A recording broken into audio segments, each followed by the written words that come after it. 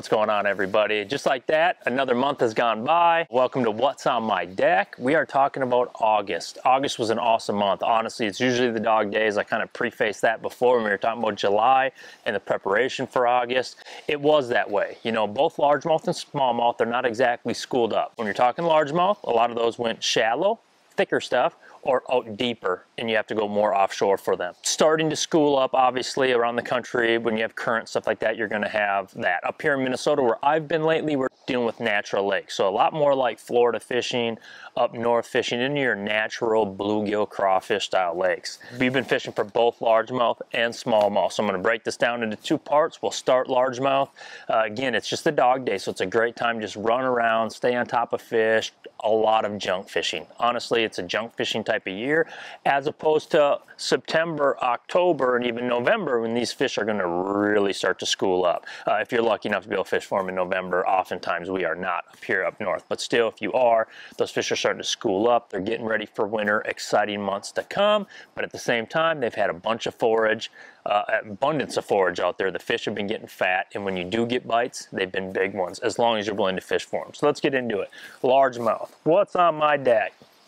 Very first thing I got when it's talking about largemouth fishing is a new setup that I've been using. I've been slowly making the transition as I've been getting them into a lot of these new NRX Plus rods. I'm infatuated with them. I know in the past in these I've talked about Loomis rods and Shimano rods. You know, Loomis, I had that old school, very top of the line, in my opinion, when it comes to dragging, finesse, spinning rods, all that kind of stuff. Good old American technology. At the same time, I also like the Japanese style of developing rods, the JDM stuff, the stuff coming out of Japan, like the Shimano X Pride, the Poison Adrena. What I found in the new NRX Plus is the perfect combination of that. So as these rods are starting to show up, I've been going back and forth, messing with different ones for the perfect thing. In the past, I was using a 7.2 medium heavy X Pride to do my flipping, like my milfoil flipping for both tube craw, you know, fighter jigs, stuff like that. It's actually something that Seth himself got me doing a few years ago instead of the old school 7.5 heavy. I just don't have the build for that, man. I can whip around a little 7.1, 7.2 medium heavy rod. I feel like I get the bait more action, but I pin those fish. I don't have to have such a big hook set. I just pin and reel. A lot like what we've developed and done with spinning rods, we're starting to do to bait casters. You can see I'm running that chartreuse braid, fluorocarbon leader. So let's get into the setup. I think I found it, and this is the Loomis NRX Plus 853C jig worm rod. This is a extra fast action, medium heavy rod, a little bit stiffer than medium heavy, but still parabolic enough, and has that true medium heavy bend, which is awesome for flipping this jig. I use this on boat docks. I use this on milfoil. I'm using a Shimano Metanium. This is an XG 8-speed. Again, I'm flipping, set the hook. I want to be able to get that fish reel and get them out of there fast. Straight 40-pound Seaguar Power Pro SSV2 braided line. You can see that's the chartreuse stuff. Why not? I'm using an FG knot and then running a 20-pound Seaguar Invizx fluorocarbon leader. So why not use the braid? The fish can't see it, but I can. It's just a benefit if they pick it up. Move it if my line hops just a little bit. I know I have a fish on there. That's my first setup right there, and that's the new NRX Plus 853C as a jig worm rod, as a jig boat dock rod, milfoil rod. Pretty awesome. All right, next up, let's stay with the flipping. This rod right here, since I got it, a new addition to the NRX line. Of course, this is the NRX Plus, but this is a new addition to the line, and this is an MBR rod. Meg Bass rod is what that stands for from the Loomis line. This is a 903, which is 7.6 medium heavy rod. It's a very parabolic, fast action rod, not extra fast. I was using this to flip like a little tube craw style bait. I think this is a Reins, same concept as a tube craw, a staple in northern Minnesota, all of Minnesota for that matter. I'm using a 1/2 ounce Tungsten flipping weight. I have the new Owner wide gap jungle ringed hook. The rod, again, the 903, very parabolic. I'm using this thing for chatterbaits. I'm using it for flipping milfoil, you know, when I want that little bit longer. I don't necessarily want this rod up on docks because I like that 7.1, so it's kind of a good in-between, but if I'm just out straight flipping in the grass, this thing's perfect. Very parabolic bend on it. Again, I'm using the exact same reel I was in the last one, the Shimano Metanium. This is the XG, so I can pick up line quick. 40-pound Power Pro SSV2 chartreuse braid to a 20-pound Seaguar Invizx fluorocarbon leader. This rod, I'll use it a lot. Like I said, I can use this for heavy chatterbait and you know, thick vegetation chatterbait, and I'm using it for throwing big paddle tail swim baits on ledges, any of that kind of stuff. Jerky J, offshore swim, anything I need something heavy, a big spinner bait, any of that kind of stuff. And then of course flipping and punching and just a good slop rod. This one's it right here.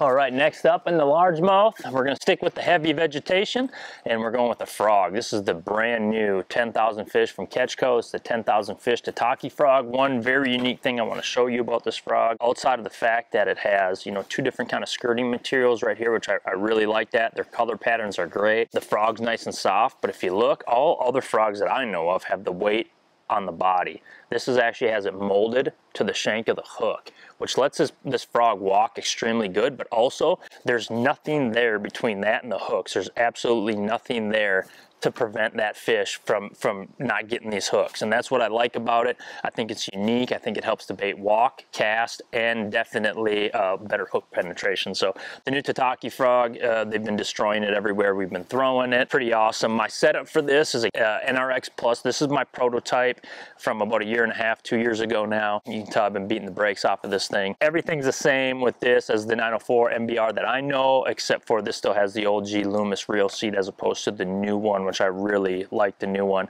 I didn't think there was a way to improve on it, and they definitely did. So this is the 904, a little bit heavier than that 903, a little bit stiffer. Definitely like using this for like heavy vegetation, slot fishing, of course throwing a frog, maybe fluorocarbon flipping where I need a little bit more stiffer rod. Using that fast action, the Power Pro cuts through the braid. This is just an awesome setup. Fish go shallower and thick or deeper this time of year. Up shallow, sometimes where you don't think there's even any water under there, the thickest, cheesiest mat, it can catch the biggest bass. So definitely have to have a frog when it comes to largemouth fishing in the month of August. Last but not least, on the largemouth side is going to be a little bit of finesse. Now, I should bring it up. I'm going to talk about a drop shot on the smallmouth side, so that goes either which way. You know, if I'm fishing largemouth, I have a drop shot on the deck. You know, maybe something like this, like a biospawn worm, a robo worm on it, something like that. If I'm fishing for smallmouth, then I probably have like a little darter style bait or something, you know, jackal crosstail shad, something of that variety, a little swim bait. In this case for largemouth here, I'm using an old-fashioned jig worm, something that we've done up here in Minnesota for a long time. I'm using the biospawn worm right here. I just love the color, green pumpkin, chartreuse tail, built in like that. It's perfect. It fits the Outkast tackle money jig. This is a little 1/8 ounce money jig. This is the original Ned rig for us, something that we used here a long time to catch a lot of bass and still do, fishing weed lines, rock piles, stuff like that. My rod is the brand new G Loomis NRX Plus. This is the 872, which is a 7.3 medium action jig worm rod. If I had to pick just one spinning rod out there, this is the one. I can do almost everything except maybe throwing hair jigs and stuff like that with it. This is also my largemouth drop shot rod. I'll use the DSR rod for smallies, but we'll get into that in a second. With the new Spiral X, this is just a meat stick, but it's got a ton of tip on it. You can throw everything on this rod, spinning rod, largemouth, spotted bass, smallmouth. It just catches them. Wacky worm, drop shot, again, everything. I'm using the new Shimano Exsence 4000. I love this as much as I loved the one that had out before. I love them both. The Shimano Exsence is just great. It fits just like 100-something yards of line. It's perfect, so I can switch out my braided line a couple times a year, you know, just so it doesn't get sticky coming off the spool. You know, so much using electronics, I'm trying to throw at fish. I don't want my line to be getting sticky and wore out. I want new fresh line so to come off. I just think the Exsence makes more sense. In the 4000 size, I get emails, DMs on this a lot. I use it because I can cast further, I can pick up line quicker, and it's got a beefier drag, less line twist. There's just too many reasons why not to. Again, we're using braid to a fluorocarbon leader. I'm using 10-pound Power Pro SSV2, and to this I think I actually got 12-pound Seaguar Invizx fluorocarbon leader, and that's strictly because I was fishing Lake Minnetonka last, and there's a lot of zebra mussels in the milfoil and on the coontail, so just a little bit thicker line than maybe I generally do for a lot of spinning rod applications. But that is my finesse setup for largemouth. So now that we got largemouth done, let's hop into smallies. All right, getting into smallmouth. Definitely, I'm not gonna say my favorite. I've made a lot of money chasing largemouth bass. I love them equally. I like whatever bass is biting my line and let me reel them in. But at the same time, I definitely, y'all know, have a soft spot for the smallmouth bass. So let's get into it. But again, like I want to reiterate, some of these baits will work for largemouth as well. These are just usually the ones that I have on my deck. in August that I had the most success on, so I might revert back to the largemouth just a little bit because a lot of these lakes have both smallies and larges. Very first, the old Ned rig. Right here I'm using the brand new Outkast tackle, and it's not brand new, this Outkast tackle, perfect Ned head, and the Ned rig that I helped design for Outkast tackle, used by a lot of great anglers across the country, and at the same time this is the brand new 1/4 ounce size. I've been using this a lot on deep schools. I noticed that all the fish that I was catching smallies up here were coughing up orange crawdads, and this is when I start to switch over to this particular bait. But again, I talk about it a lot. It catches largemouth, smallmouth spots. If they eat crawdads, they will eat this. It's the 10,000 fish Sakoshi bug. It's got that same Stretch X plastic that we all love when we're Ned rigging, and put on this big 1/4 ounce with that 2-aught hook. It's got plenty of plastic to get this bait up with that rounded head. I'm using the same rod that I was using for the jig worm, but this is, you know, the previous version of the NRX, the Loomis NRX 872 jig worm rod, 7.3 medium action. I'm using the previous version of the Shimano Exsence 4000. So not a lot changing between my jig worm rod and my Ned rig rod, except for I want that backbone. A lot of people in their Ned rigging use a soft rod. I don't do that. I use a Ned rig kind of like I would a tube. I power fish it. It ain't a get bit bait for me as much as it is a catch big smallmouth bass in the right areas bait for me. So that's my setup, the Ned rig. Let's get into the drop shot. Again, this would be another bait that would easily switch over to largemouth, might switch up my rod a little bit, but a weightless piece of plastic is always deadly, especially on finicky fish that you can find a lot in August during the dog days. But in this case, this is my drop shot rod that I've been running with. This is the brand new NRX Plus 822S DSR rod. I use this rod for open water smallmouth drop shotting only, and I also use it for brush pile fishing if I'm not dealing with that big a fish. If I'm at a place like Sam Rayburn, I was using the 872, and even that proved to not be enough. But at the same time, if I'm fishing for spots or just regular sized largemouth bass and smallies in brush piles, it's a great rod because it's real limber. I can get over the top of it. I can keep them on instead of setting them, overpowering that fish and hooking them into the branches and the ropes and all the other stuff that's down there. Instead, this rod lets the fish have a little bit more power, but I keep them hooked and they find their way out of the brush. So I love it, but especially for open water drop shot fishing for smallmouth, it's great. I'm just using a little owner mosquito hook, a size 1 owner mosquito hook, 3/8 ounce Wu Tungsten cylinder drop shot weight, the DSR rod, which is a 610 meg medium. It's got a lot of power, but she's soft. You know, it's a rod to hook them and keep them hooked and land that fish when you might have some nicks in your line with zebra mussels. Speaking of line, we're using 10-pound Power Pro SSV2 to an 8-pound Seaguar Invizx fluorocarbon leader. That's my smallie drop shot rod, and this time of year, this is putting a lot of weight in the boat. Let's talk about the bait. I switched the bait a bunch. Like I said earlier, it can be a swim bait. I use a half shell. I got so many of them, it probably doesn't matter as much, but one thing I'm doing is using the active target. If they're being picky with the bait I'm giving them that day, then I'm constantly switching it up. Lately, we've had stained water, and I've been throwing this bright chartreuse one at it. It helped me during the Minnesota bound shoot we just had, catch a big 5-pounder for that shoot, and they were being picky pretty quick, and I've been leaning on it. Maybe it's a bait that they're not seeing a lot. A good buddy, Charles Waldorf, who's also an awesome photographer, is making these for me. I believe they're called Bass Crack, and I get it. They like it. Very similar to that of a crosstail shad style bait, but just kind of unique colors, good size. That's my setup. That's my drop shot rod. August, smallmouth bass, largemouth bass, doesn't really matter. You can catch them on top water. Fish are starting to school a little bit. You got bait going to the surface. Picky fish just looking to destroy something up as the water starts to clear.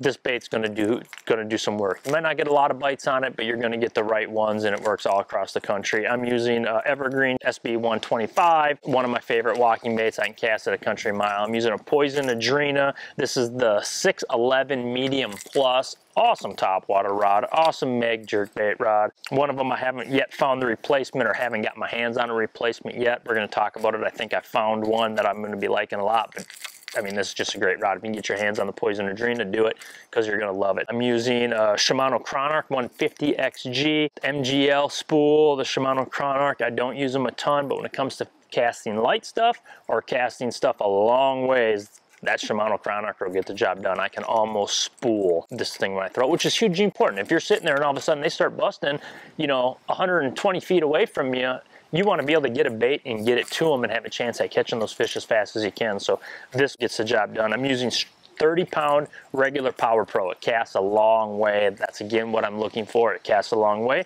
And I actually have a little 20-pound Seaguar Invizx fluorocarbon leader, and that's just to simply maybe make the bait ride a little bit, but most importantly, when they do whack it or the bait falls, I pull it away too quick. It doesn't get tangled up in the braid. Braid has a tendency to hang up on the hooks. Instead, the fluorocarbon kind of keeps it away from there so that I can keep walking even if they miss it the first time, because so many times you catch them after they blow up the first time. So that's my setup for that.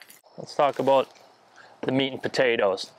This time of year, smallmouth and largemouth, I absolutely love throwing a football jig at them. If largemouths are staying offshore for you and they haven't gone up like they will here in the next couple months, but talking about August, there are a lot of them to get plucked off the rocks. I'm using the new Outkast tackle elite football jig. This thing is bad to the bone. It's got the right O'Shaughnessy hook. It pegs them. I can use straight 15-pound fluorocarbon, make a super long cast, and I mean, top of the mouth, pluck them and get them back in. This comes skirted. I ended up taking the skirt off and I was throwing just a little, you know, Yamamoto hula grub on there. I think I was fishing for smallies, trying to get some bites, but I've been using the same jig now for a little bit. I love how the paint stays on there, even though it gets all chipped up and stuff like, or doesn't get all chipped up, even though it's been banging against rocks here for the last couple of weeks. My setup, brand new, Loomis NRX Plus 873C CRR, which stands for Carolina Rig Rod. We sell a ton of these. I don't know if we necessarily always sell them just because they're a Carolina rig rod. They're an awesome Carolina rig rod, but at the same time, they are a phenomenal structure jig rod. Biffle heads, football jigs, mag shaky head, any of that kind of stuff.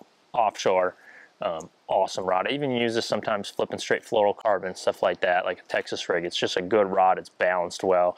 It's a medium heavy, but it's a heavy medium heavy. Medium heavy tip, heavy backbone behind it. Like the 872, it's oddly familiar. The 7.3 872 and the 7.3 873 spinning rod bait caster, two of my favorite Loomis rods ever built, actually. Love this one. Again, this is the NRX Plus. I'm using Shimano Metanium XG, straight 15-pound Seaguar Invizx fluorocarbon. Again, I'm dragging the jig with the rod. I feel the bite. I want to reel down and be able to catch up quick, hence the 8-speed reels. That's my football jig rod. Both largemouth and smallmouth and spotted bass. Anything will eat a football jig. Last but not least, we talked about this last time, and jerkbait for me is generally current or pre-spawn. Smallmouths will always eat it because they use their eyes, something I've learned more and more and more, and something that Active Target now from Reins has showed me even more. Forward-facing sonar, we talked about this in the July edition. The rods I keep on my deck, got me a new rod for it that I'm really in love with. I'm actually excited to get one more power up. I think that'll be a good topwater rod as well. But this is the Loomis NRX Plus 842 MBR, 7-foot medium action. It's a soft jerkbait rod. It casts this new Shimano World Minnow a ton, which, like I said, if you just listen to this thing, the weight transfer system in this thing casts that jerkbait further than any other jerkbait that I've ever seen on the market before. It's been fun to play with these. Can't wait to get my hands on more colors and more variety as they continue to come out. I'm using straight 10-pound Seaguar Invizx fluorocarbon, and I got a Metanium DC and XG. Again, I'm using the rod to impart the action, so when I get the bite, I just want the gear ratio to be able to pick up on them real quick. The 8-speed XG DC, and I use a DC because I don't need a DC to cast better. It definitely helps with beginners and all that, but you got to remember as you bump up into the Shimano line as well, and you start getting into such great reels like top of the line stuff like Metaniums, and you add DC to it, now you're talking about, man, I got that 30-mile-an-hour wind blowing straight in my face. It's sleeting. It's early pre-spawn. I'm on Grand Lake. It's nasty, and I need to throw a jerkbait into the wind to those fish to try to get those bites. My DC is going to allow me to be able to throw that further and more accurate with less backlashes throughout the day. And of course, the World Minnow jerkbait, one that I've been gaining a lot of confidence in flat and fast. The flash boost just gives me more of a bite. As the water starts to clear, I'm looking to even land more and more bass on this. And with using Active Target, I can use this to play with fish that I see are suspended. Kind of a big deal. A bass that I never really ever targeted before, I'm starting to target now. Still super unsuccessful a lot of the times, but 1 out of 15 I turn. maybe more, depends on their mood. But it's a bass that I never knew was there, that I always just went past. I could never catch before, didn't even know they were there. Now I'm seeing them, and I keep the bait on my deck to maybe turn them and get an erratic action. Even if it fires them up, sometimes it fires them up, they move behind it, they go away, I throw a drop shot in there, and I get them. So got to keep a jerk bait on the deck, especially now with forward looking sonar. Loving this 842. I can't wait for my 843 to show up. I think that'll be a good spinnerbait rod, swim jig rod, top water rod, heavier jerkbait rod. I just am really loving these fast actions that you're getting out of this MBR series with the new Loomis NRX Plus line. So that's it. That's 9 rods. That's the month of August. We are getting into September. I have a big tournament here coming up at Lake Norman. We're sitting really high in the points. Would mean a lot to me to go have a good one. We'll have a full report of that when we get back. And then it's my favorite time of year, end of September, the month of October. We'll be guiding day in and day out, putting good folks on giant bass. I want you to all tune in, and I'll be explaining to everybody what we're doing and showing the exact baits that we're putting them in the boat. Thank you for tuning in. Subscribe. Please share this kind of stuff. We're going to keep them coming. This was What's on My Deck, the month of August. Tight lines.